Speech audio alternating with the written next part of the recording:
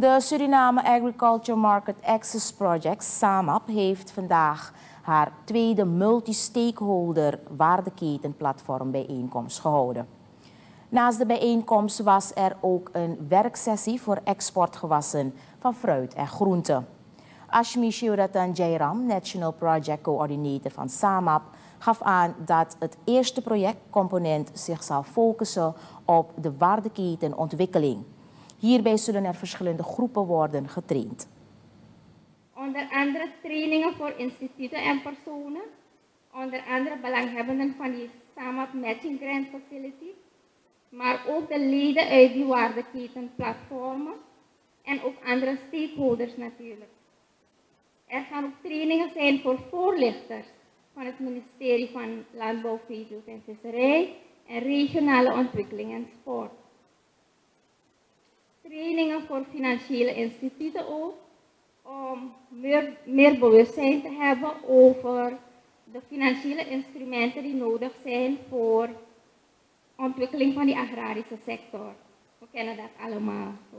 We zijn bekend met AKF, we hebben nu NOVA, die regering is bezig en wij gaan kijken hoe wij verder kunnen ondersteunen daaraan door verder training aan financiële instituten.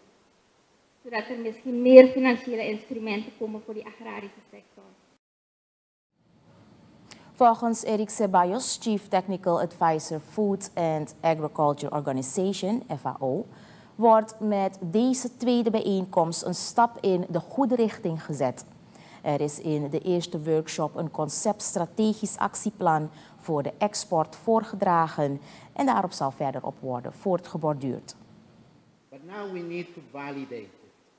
Now we need to make sure that the plan that you have prepared has the content, has the elements that you want to see moving ahead.